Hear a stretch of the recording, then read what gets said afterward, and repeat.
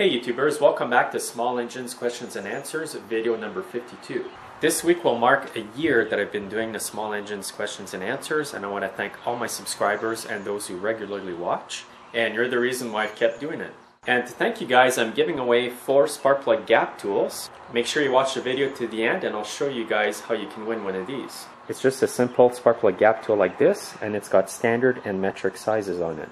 Now I'll get started with the Q&A for this week. First question is a YouTuber's asking me, how would you repair a small crack on the crankcase of a chainsaw where it could be leaking a bit of oil? What I use is JB Weld or epoxy glue. And to give you an example, there was a small crack here in the crankcase of this 288 Husqvarna chainsaw, and I just put JB Weld there to cover the crack. I've even seen guys repair cracks right in the crankcase or in the oil tank here, and it does do a good job. You got to make sure that the prep work is done really good before you put the JB Weld or epoxy glue. You should always sand the area with some emery paper, clean it up really good, make sure there's no oil or grease, and that should do the trick. If it's a major crack or break, then you may have to replace the whole part. And if it's a gasket that's leaking, you're probably better off to just replace the gasket. But the JB Weld sometimes can be a permanent fix, or it can just get you out of a jam until you have time to work on your chainsaw. Next question is regarding this Toro lawnmower. Some of you guys saw it in my last video where I showed all the lawnmowers I bought for $20 each. Well, somebody asked me, what's this for? What that is for is to hook up your garden hose so that you can wash the deck. It says quick wash on it, so you would put the hose, screw it in, and then turn on the water tap, and the water would flow underneath the mower and clean the deck for you. It's got a nozzle under the deck here, and when you turn the water on, that would spray and clean the deck for you. Some people prefer that over the option of having to flip the mower over manually and try to spray it like that. And some people prefer the older method, just flip the mower over and spray with your hose. And by the way, I did get the electric starter fixed on this mower. The starter was just simply jammed and I charged the battery and it works.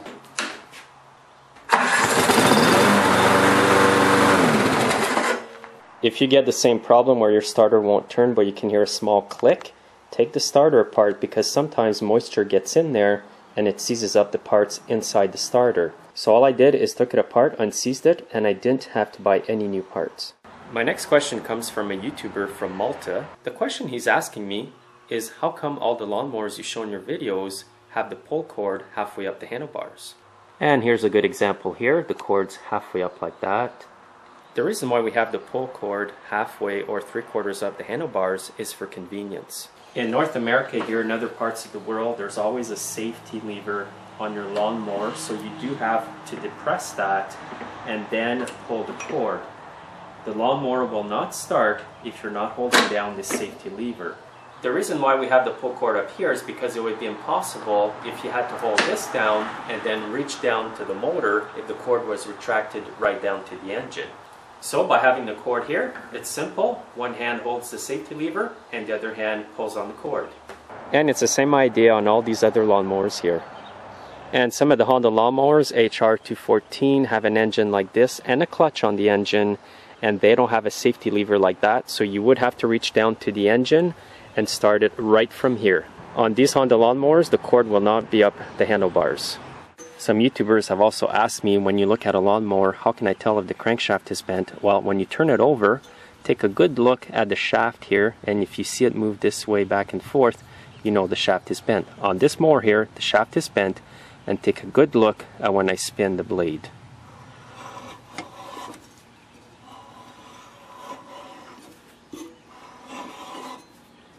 You can see that it's not even.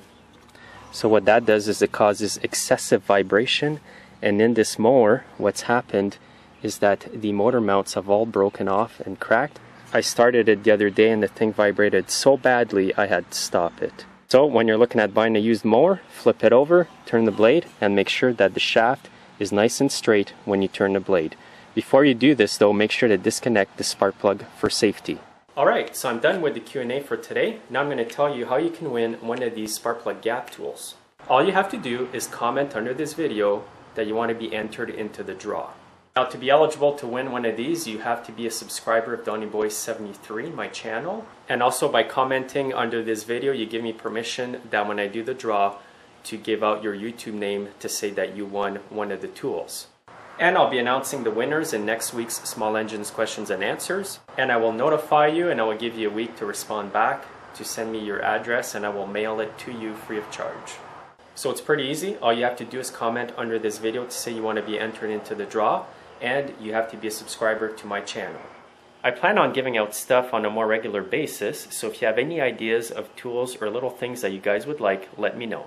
I specifically picked the Sparkplug Gap tools because they're easy to mail. It won't cost me a lot of money to mail it, even if I have to mail it overseas. So if I see you guys want something in particular, then I'll gear my giveaways toward you guys. I wish I had more of these to give out today, but I can only give out so many.